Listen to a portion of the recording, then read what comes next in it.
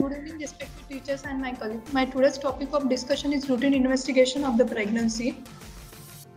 Importance of the investigation during the pregnancy: to prevent the miscarriage, to triage the mother to high risk and low risk, to prevent the pregnancy complication and abnormality, to screen fetus for chromosomal error, structural defect, growth abnormality, and to decide the time and mode of safe delivery.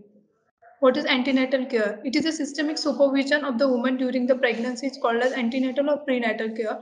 Aims and objectives to screen the high-risk cases to prevent, detect, treat any complication at the earliest. WHO recommend at least 4 visits. First during second trimester at 16 weeks, second between 24 to 28 weeks, and third is at 32 weeks, and fourth at 36 weeks. Procedure of antenatal examination: at first visit, careful history taking thorough clinical examination of the mother. In lab investigation, there are the routine and some special investigations are done. The pregnancy test: to confirm the pregnancy, detect the beta HCG, urine pregnancy test and blood test. Mostly commonly done are the urine pregnancy kit test, which are more easy, low cost, easy to done in procedure. First test done after missed period. Detect the beta HCG.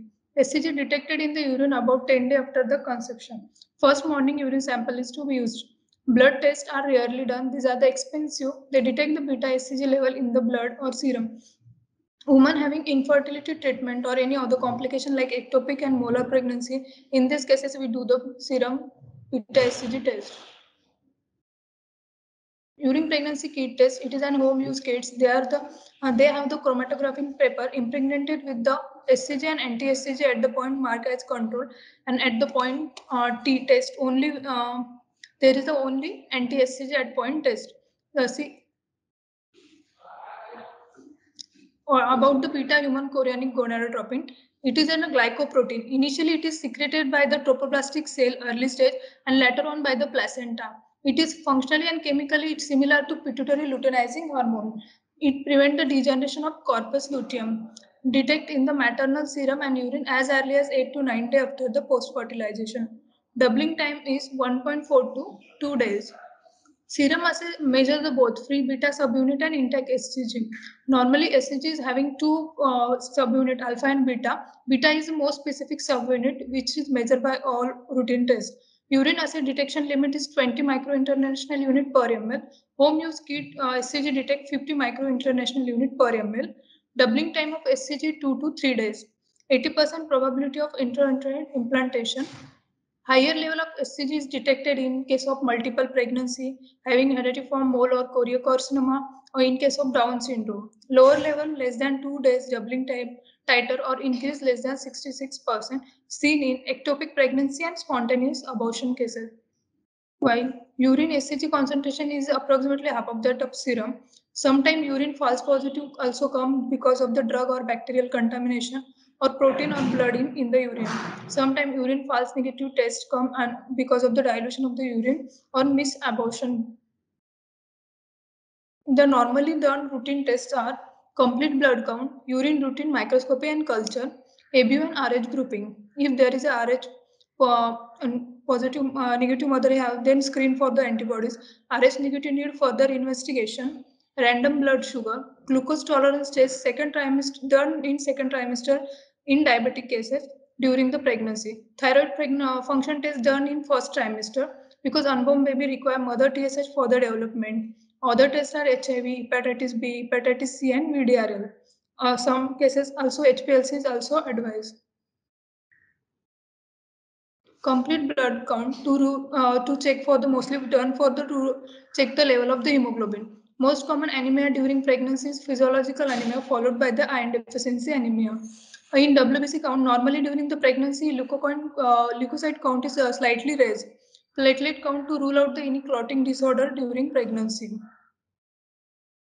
Anemia during pregnancy according to CDC criteria is hemoglobin less than 11 gram per deciliter in first and third trimester, less than 10.5 gram per deciliter in second trimester, and according to WHO criteria, anemia is called when hemoglobin is less than 11 gram per deciliter. Various degree of anemia: mild 8 to 10 gram percent, moderate 7 to 8 gram percent, and severe when there is a less than 7 gram percent. What is criteria for the physiological anemia is that Hemoglobin level is 10 gram %. RBC mass is 3.2 million per cubic millimeter. Packed cell volume is 32%, and peripheral showing normal morphology of RBC with a central pallor.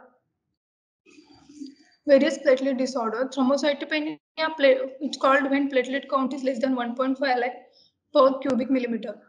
Thrombocytopenia during pregnancy can be due to defective production of the platelet because of sequestration or accelerated destruction, or due to non-immunological causes or some immunological causes. Non-immunological causes like preeclampsia, HELLP syndrome, abruptive placenta, or DIC. And immunological causes like thrombocytopenic purpura, systemic lupus erythematosus, antiphospholipid antibody. Gestational thrombocytopenia is physiological. It is due to hemodilution. Immune thrombocytopenic purpura, in this accelerated destruction of the antibody-coated platelets. Patients are asymptomatic when count is more than 50,000 per microliter. Symptom appear when count is below 50,000 per microliter. HELLP syndrome, it stands for hemolysis, elevated liver enzyme, and low platelet count. HELLP syndrome occur in about 1 to 2 out of 1,000 pregnancies, and in 10 to 20% pregnant women with severe preeclampsia, eclampsia. Urine routine microscopy and culture. It advises at the routine checkup at the first antenatal visit. It is mostly done to rule out for glucoseuria and proteinuria. Glucoseuria indicate diabetes mellitus, and proteinuria to see for albumin present in the protein. 5% of all pregnant women cause having proteinuria in cases of preeclampsia, UTI, or chronic renal diseases. Hematuria is the presence of RBC in the urine seen in urinary tract diseases, mostly due to contamination. And rule out for any pus cell to rule out urinary tract infection. Most common organism causing UTI is E. coli in most 90% cases. Urine culture is done to rule out asymptomatic streptococcal B infection during pregnancy, with that which bacteria is causing UTI during the pregnancy. ABO and RH grouping is done. The incidence of the RH negative woman having RH positive fetus is 5 to 10%. There are two types of antibody form against this. These are immunoglobulin N and immunoglobulin G. Immunoglobulin M are the large and can't pass through the placental barrier, while immunoglobulin G are incomplete small blocking antibodies. RH isoimmunization. When father is RH positive and mother is RH negative, first pregnancy is the normal. It affects the second pregnancy when mother is RH negative with positive first pregnancy. Because of there is a formation and antibody which is transferred to second baby which is RH positive, and that leads to erythroblastis fetalis. What is isoimmunization? It is defined as a production of immune antibody in an individual in response to an antigen derived from another individual of the same species, provided the first one lacks the antigen. Causes are mismatched transfusion and Rh negative woman bearing Rh positive fetus. Clinical manifestation of erythroblastic fetalis are hydrophytalis, icterus gravis neonatorum, congenital anemia of the newborns.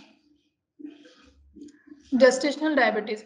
Gestational diabetes mellitus, it is an carbohydrate intolerance developed during the pregnancy. Most common obstetric complication affecting 2 to 5% of the pregnancy. Women with gestational diabetic mellitus have 50% increased risk of developing adult onset diabetic mellitus later in the pregnancy. In case of gestational diabetic mellitus, mother is having high blood glucose level in the mother that brings the extra glucose to the fetus, and it causes put extra weight to the baby. Screening for diabetes. This screening for diabetes done in second trimester. First glucose challenge test is done. If there is any abnormal result, then glucose tolerance test also done. In glucose challenge test, first performing by orally administration of the 50 gram of glucose and measure venous plasma glucose after 1 hour. Time of screening is between 24 to 20 weeks, that is in the second trimester. Interpretation is less than 140 milligram. Further testing by glucose tolerance test not required. If value is more than 140 milligram, then further testing is required. If value is more than 200 milligram, it confirms the diagnosis, give the diagnosis of diabetes mellitus. After the glucose challenge test, glucose tolerance tests are done. Indication for glucose tolerance test is fasting glucoseuria on one occasion before 20 weeks or two or more occasions after 20 weeks. Positive screening test for gestational diabetes. If fasting blood glucose is more than 95 milligram per 100 ml or after 2 hours of ingestion of 100 gram glucose His value is more than 120 milligram per 100 ml. Glucose tolerance test. In this test, patients with abnormal screening test are followed by the 3-hour glucose tolerance test. Test is performed with 100 gram of glucose or 70 gram of glucose. Criteria for diagnosis of gestational diabetes mellitus. After glucose tolerance test, Carpenter and Coustan criteria. Fasting 95 milligram per deciliter. 1 hour level is 180 milligram per deciliter.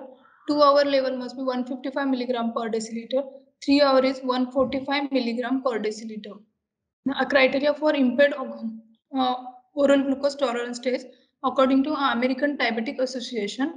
Fasting is when it is called as normal when fasting level is less than 110. Impaired between impaired less than 126. If more than or equal to 126, it is called as diabetes. 2 or postprandial level, normal when less than 140, impaired in between 140 to less than 200, or more than equal to 200 in diabetes. Special tests done in prenatal screening and diagnosis. We need special tests in cases of elderly primary when age is more than 35 years, or family history of birth defects, or belongs to certain ethnic groups, having diabetic before the pregnancy, or family history of hemoglobinopathy like thalassemia or sickle cell anemia. In HPLC, high performance liquid chromatography, extension of conventional liquid chromatography, used to separate different constituents of the compound using high pressure to push the solvent through the column. Clinical application of HPLC to separation and quantitation of the various hemoglobin associated with the specific disease. Most common adult hemoglobin, hemoglobin A, and another one is hemoglobin 80, which is 2 to 3.3%. Also, it measures the glycosylated hemoglobin, hemoglobin HbA1c.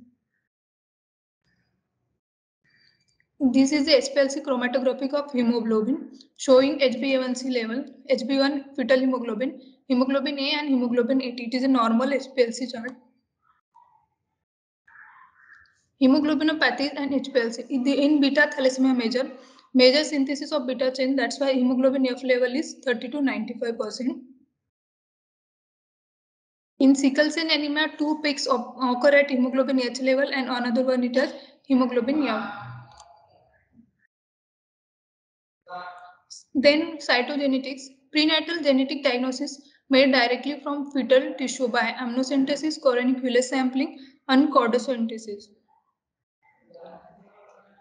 In coroniculus sampling, it might be done at transcervical or transabdominal. Transcervical at 10 to 12 weeks and transabdominal at 10 weeks to terms. Tissue study in coroniculus sampling trophoblast cells. Direct preparation test result after 24 to 48 hours. In culture need 10 to 14 days. There is a chances of fetal loss is 1 to 2%. Accuracy is accurate. Need amniocentesis for confirmation. MTP at first trimester is safe. Amniocentesis done at 14 to 60 week, early as 12 to 14 week. Tissue studies of fetal fibroblast, culture required 3 to 4 weeks, and fetal loss chances of fetal loss is 0.1 to 1%, and it is highly accurate than the CVS. Chordocentesis is done at 18 to 20 weeks. It study the fetal white blood cells and culture need time 24 to 48 hours. The fetal loss is high in the chordocentesis, that is 2 to 4%, and a highly accurate test. Various biochemical tests. There is a maternal serum alpha protein. It done to rule out the neural tube defect. Its level is increased in the neural tube defect.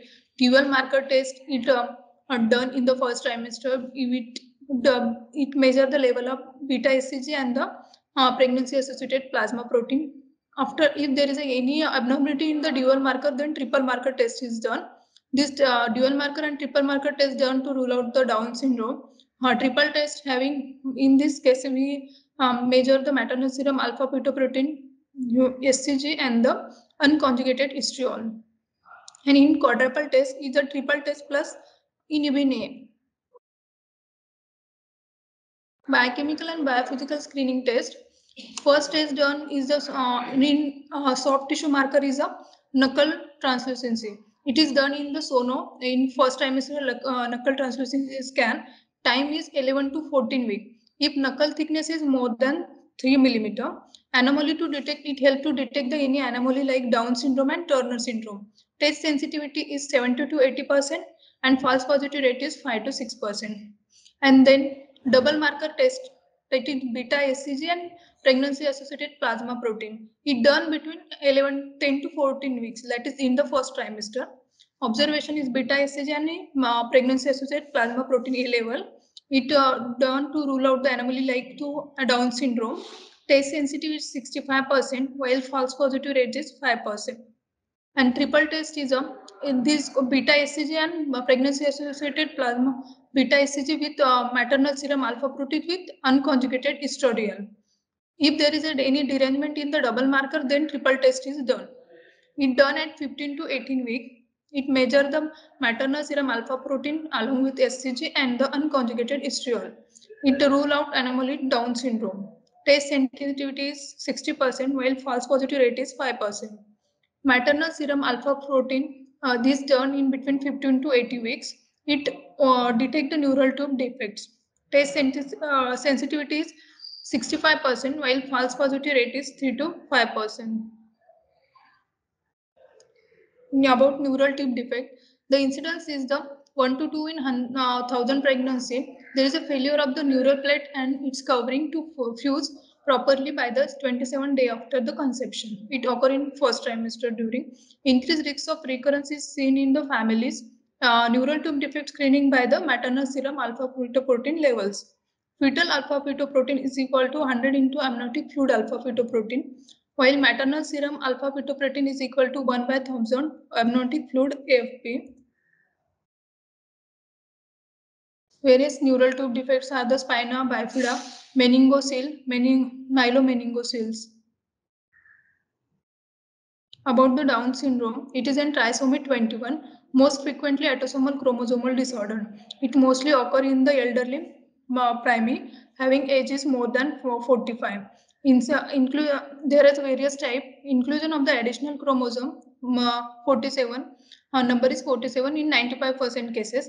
Translocation defect 14 to 21 is a rare seen in young mother. Mosaicism 1%, mixture of cell with the 46 and 47 chromosome. Incidence is 1 in 600 overall. Rise with the advancing age of the mother, reaching the peak of the 1 in 25 by the age of 45. Various symptoms in Down syndrome are the growth failure, mental retardation, a small nose, slanting of the eyes, colon anomaly. Most common congenital heart defect is the atriovenous septal defect seen in the Down syndrome cases. There is a trisomy of 20. Another one investigation done routinely during pregnancy is ultrasonography. At 6 to 8 weeks, the first scan is done, which is called as viability scan. It for the confirmation of pregnancy and to check the location of the implantation. It is intrauterine or ectopic rule out the ectopic pregnancy. At 11 to 14 weeks, at this duration, NT scan is done, which measure the knuckle translucency, soft tissue marker, nasal and nasal bone thickness. Knuckle thickness is more than 3 millimeter in trisomy and 21 and trisomy 18 in all other disorders. At 18 to 20 weeks, anomaly scan is done to see for any structural defect in various organ system. At 30 weeks, fetal growth scan is done around the 30 weeks, indicate the babies or followed by the other scan which are the fetal growth scans. Advantages of the USG is it is a non-invasive, accurate and no adverse effect, comparable result. These are my references. Thank you.